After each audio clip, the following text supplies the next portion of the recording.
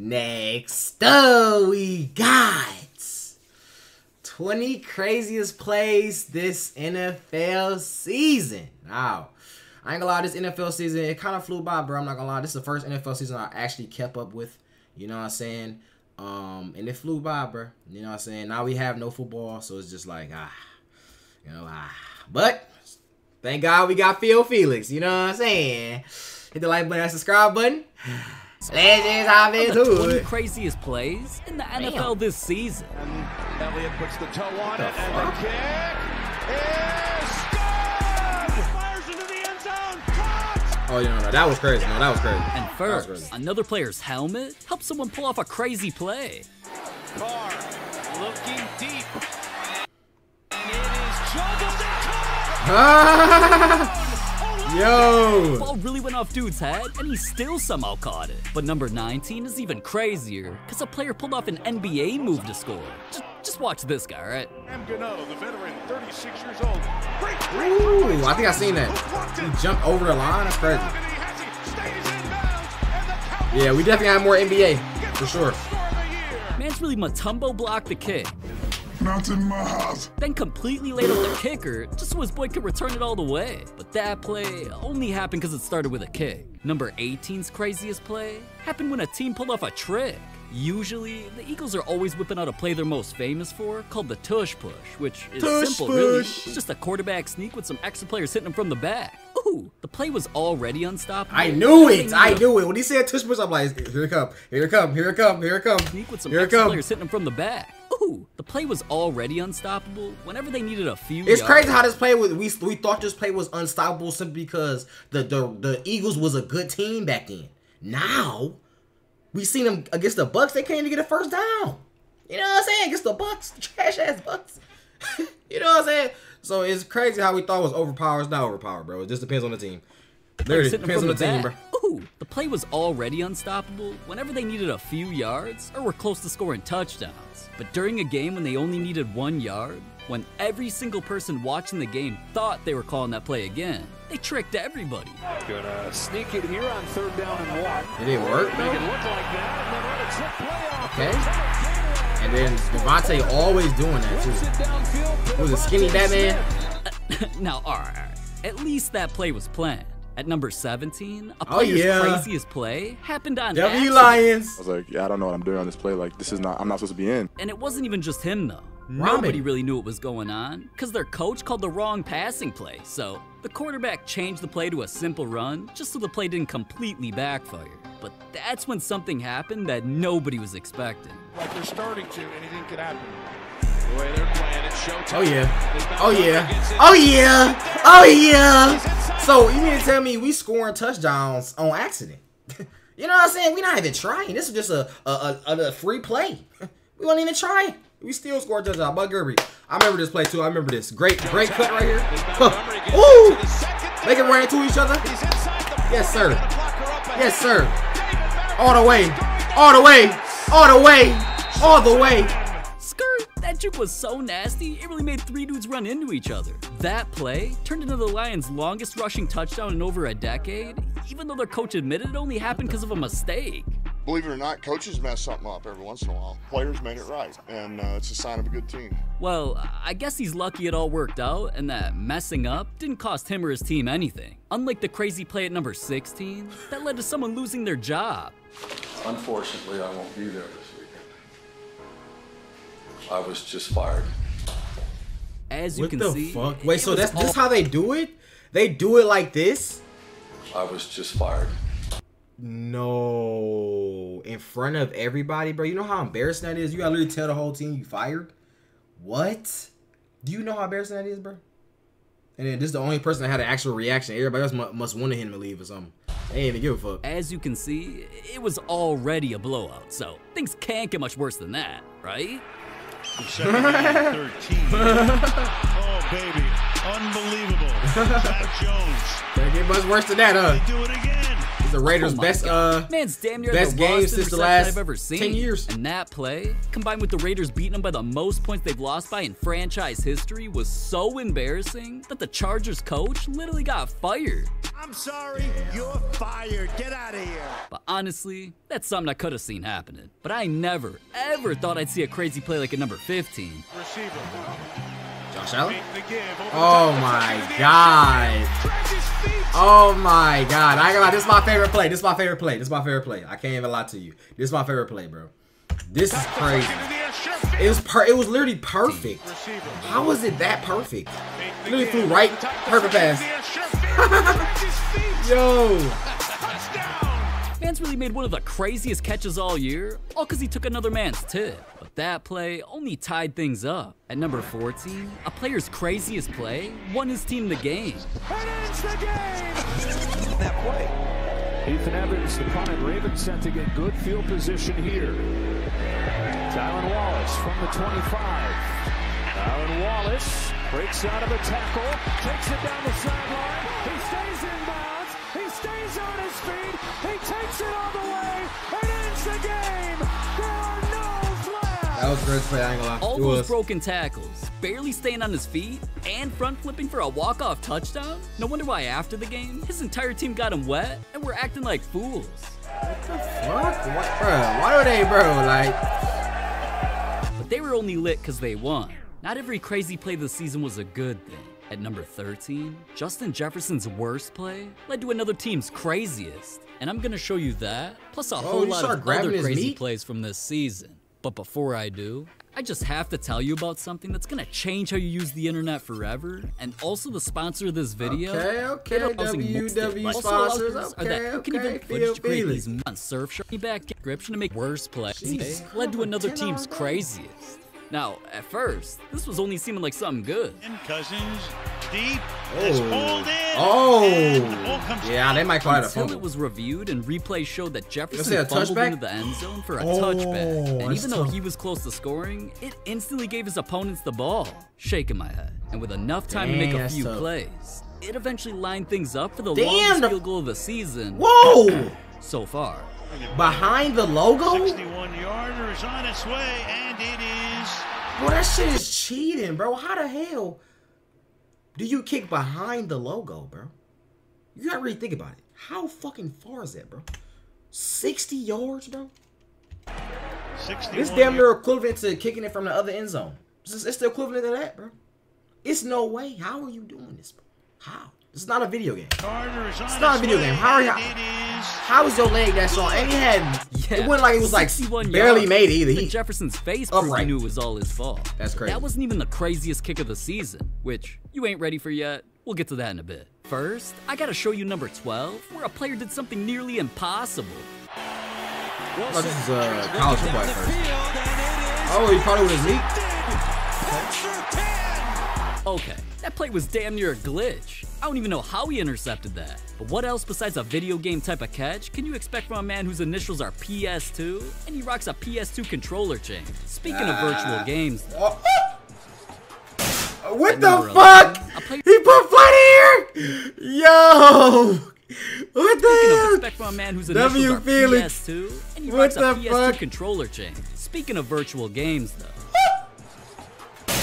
At number 11, the player's craziest play came when he tried changing Madden forever. Yo! This is player's craziest play came when he tried changing Madden forever. This is Lil'Jordan Humphrey. Yeah, that's his actual name. He ain't a rapper. He's a young NFL player who was a little disappointed in his career so far, and especially at his rating in Madden being just a 66 overall. Yeah, mans was ass before he pulled off his craziest play. Dang, okay. Pretty amazing run by Lil'Jordan Humphrey. He's still Lil'Jordan. Wait, so his mama named him that? Lil'Jordan?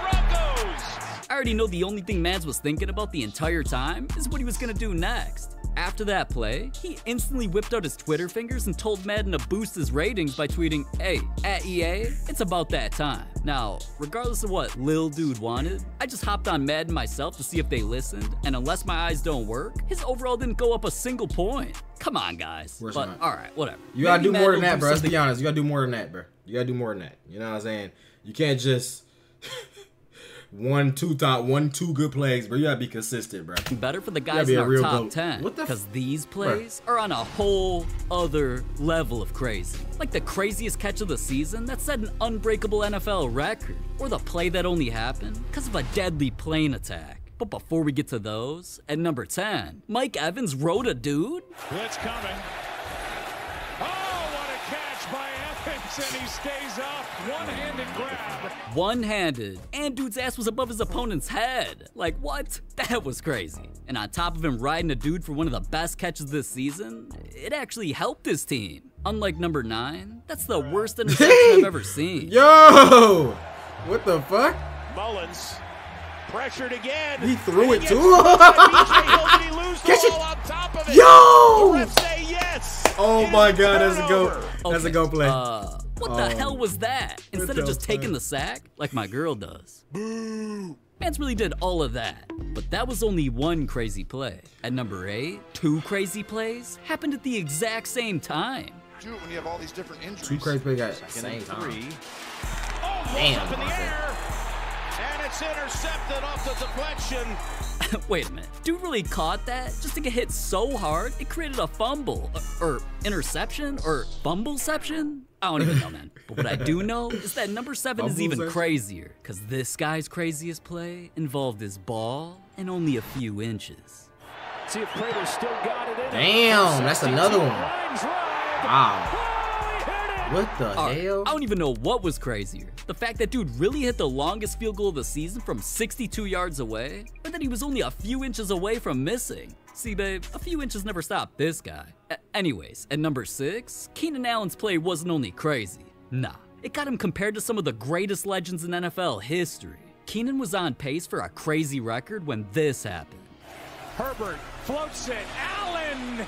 What a Ooh, catch! I like that. Yeah. You should have seen my face when dude made that catch. That's not only one of the best catches this season, but damn near of all time. Also, that play put Keenan's receiving yards over 10,000 in his career, which got him into an exclusive club with some of the best receivers ever. Mans is really with the legends, man. But obviously, just like up top, nobody's ever breaking Jerry Rice's record. And speaking of records, at number 5, a player made so many crazy plays this season, he set an unbreakable NFL record. It's never happened in the history of the NFL. The record that DaRon Bland was chasing had been held for decades by a legend named Eric Allen, who's not only known as the king of pick sixes, according to the record books, he had the most in a single season with 4. But as you can see by the grainy footage, that was years that's kind of crazy. 4 pick sixes is a lot. You know, and not even a game, in a season. 4 pick sixes. So, hold on, does he have it? Allen, Kearney, Houston, Peters. Oh, Marcus Peters, okay. Wait. So you mean to tell me, where's Sanders at? I'm confused.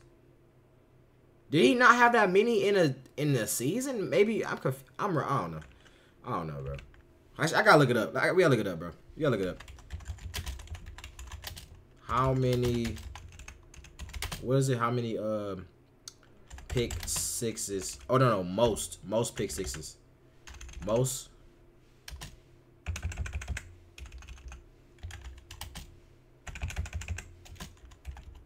In one season.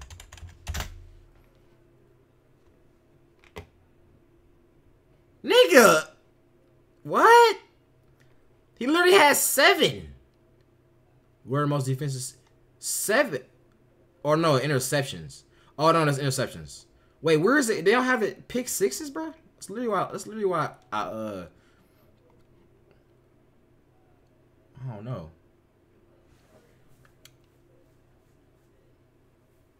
Let me look at it one more time though. So damn, 1993 was this? Yeah, this is his first year.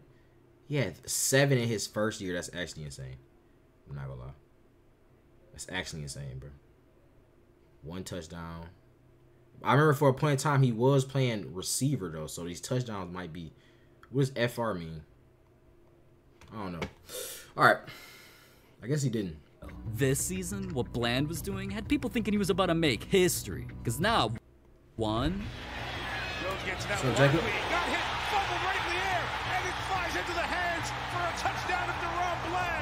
Not 2. Second down, a lot of time. Jones just can't find. Comes back across the field. This That was time nice. he pays the price. DaRon Bland, pick 6. But 3 pick sixes within the first couple weeks had everybody keeping their eyes on him. Stafford sees it, fires one, intercepted. It's another pick 6. DaRon Bland has his 3rd of the year. Then he was close to tying the record only a few weeks later when this happened. He's got time here, and he throws, and it's intercepted. Damn. It's DaRon Bland again. Bland looking for another pick 6, and he's got it. It's What his the 4th of the year. fuck? Yo! Again, Bland looking for another pick 6, intercepted. Whoa! A few weeks later when this happened. He's got time here, and he throws, and it's intercepted. This is a great It's play right DaRon here, bro. Bland Because again. most people will literally go down right here. Like, this is perfect. You made a good catch. And honestly, this is what I would say. Go down, bro. Because you especially if you Drake Greenlaw, you get up. You know he get up. He going to do run back 50 yards and try to run forward, fumble the ball. You know what I'm saying? I would just say just stay down, bro. So you won't sell the play. Bro got up. He's got time Bro, got here, it. and he throws, and it's intercepted. It's DaRon Bland again. Damn. Bland looking for another pick 6, and he's got it. It's his 4th of the year. That's crazy. So at That's that actually point, the man was intercepting everything, and I assumed, just to make sure he didn't get the record, nobody else would even risk throwing towards it until Right. the very next game. 2nd and 10. There it is. This is history. If Bland can take it to this. Damn, this play right here is literally the best play too. Like, that's how you know he deserved it. That's how you know he deserved it. That's how you know. Never happened in the history That's of the crazy. NFL. Yeah, while breaking an already legendary record, he set his own that'll never be broken. Man's goated for that. But at least during his plays, he only broke records and those quarterbacks' hearts. Not their faces, like at number 4, when a player turned the NFL into the UFC. Sleepy on the strip. 2nd and 9. Second quarter begins. Breece Hall. Angle left, hurtling for the first down. That was supposed to just be a hurdle, and it turned into a crazy flying knee to the dome. I already know Joe Rogan was somewhere watching it like... And as you can see by the player who became a victim, that man was out cold. But something even colder was number 3, No, where that ain't Tyreek cool, Hill's bro. Is he craziest okay? play gave his opponents free points. See, man's used to be on the Chiefs, so when this play happened, things got a little suspicious. Oh no, this is crazy. This is crazy. It's funny because literally in the video you can literally see I was like, pitch it back, pitch it back. I literally said it. I literally said it. I'm like, pitch it back, bro. Perfect time, perfect time. And he did it. He actually did it, bro. Oh my god, because usually they don't do that shit, bro. They don't pitch it back. Like Greenlaw, again, Greenlaw wouldn't have pitched it back. He would have tried to break the tackle. Now that's ridiculous, man. A catch from Tyreek turning into a Chiefs touchdown when he don't even play for him anymore? It literally had fans calling him a double agent. But at least his mistake didn't cost his team too much. After all, it was only the second quarter. Unlike number 2, where one of the craziest plays this season came with no time left in the game. Zone. It is deflected in the air, and it's Nobody even took. With the Broncos down over a touchdown and only enough time for one play left, something absolutely crazy had to happen. Wilson looking for a miracle. And it is deflected in the air. And it's caught. Jefferson. Oh my God. What the? That ball got tipped by more This dudes. nigga Phil Felix. Bro, that turned into a flight fan overnight. What the fuck is going on? Yo, this is hilarious. This is hilarious. That ball got tipped by more dudes than a hot girl at Hooters, and it was still caught for a touchdown. Regardless, though, they couldn't get too hyped because they still needed a 2-point conversion to keep their chances alive. Be disciplined here if you're Washington. Wilson to the end zone, batted down and incomplete. And they choked. That was definitely heartbreaking. But it was nowhere near as emotional as the #1 craziest play of the season. September 11th, 2023. Yes, sir. Rex W. donated $5. W streamer. Yes, sir. Thanks for the sub. Thanks for the donation. Refs is the GOAT, bro. Refs the GOAT, man. No play. Thanks. The season. Thanks. September 11th, 2023 was the day of that emotional play. Everybody was already in their feelings because the game was taking place in New York, where years earlier on that exact date, the city was hit with deadly attacks. But this ain't history class, and today was supposed to be different. Fans were anticipating Aaron Rodgers' debut with their team. Everybody knew the moment was special. He even ran onto the field while representing our country with the flag, which had the whole stadium hyped. Until just a few minutes into the game, on just Rodgers' 4th play with his new team, this happened. Protection breaks down, and it's funny, I never even seen the video. Rodgers on the sack for Leonard Floyd. The former Would he hurt first-round again? pick of the Was Bears, his ankle? and now Rodgers Or his sits knee? down. No, he's down. He's down. No. Now, after seeing Rodgers leave without being able to walk, then not returning to the game had everyone stunned. But despite all the focus being on if Rodgers' injury would keep him out the rest of the night, end his season, or even kill the rest of his career, the Jets had to put all their emotion every out. Protection breaks down and time runs out. Down goes Rodgers on the sack for Leonard Floyd. Well, you look, you can see his leg too. Oh, actually, I know how it happened. I know how it happened. Yeah, he was still trying to move. Yeah. It's kind of like if y'all ever try to like walk up a hill. Like, you can feel your Achilles, like, hurting a little bit because it's, like, getting stretched so much because you, like, you know what I'm saying, your foot go out like this and your Achilles just go down, like, you know what I'm saying, so I understand. Fans something to be happy. Eventually, Wilson's aside to try and win this game, even killed the rest of his career. The Jets had to put all their emotions aside to try and win this game. And after hours of the score being close, eventually it was tied up in overtime where one play finally gave Jets fans something to be happy about. Sam Martin corrals the snap. It's a short punt. Gibson on the return. Near side. I don't see any flags. Gibson inside the 30. Hits the Jets. And he's going to go. Jets win it. Touchdown. Rookie Xavier Gibson. Game over. Man, a walk-off to win the game? That not only gave his team something to be hyped about, it not only gave the stadium something to cheer about, and it wasn't even only dedicated to Rodgers going down. That play gave the entire city of New York hope. So not a single play this season in my eyes could have had an Bruh, this gotta be the worst tackle attempt I've ever seen in my life. City of New York hope. So not a single play. Did bro jump at him? Did he try to hurdle him? I never seen a nigga try to hurdle somebody on defense. What the fuck? In my eyes, could have had an impact like that one. Hey!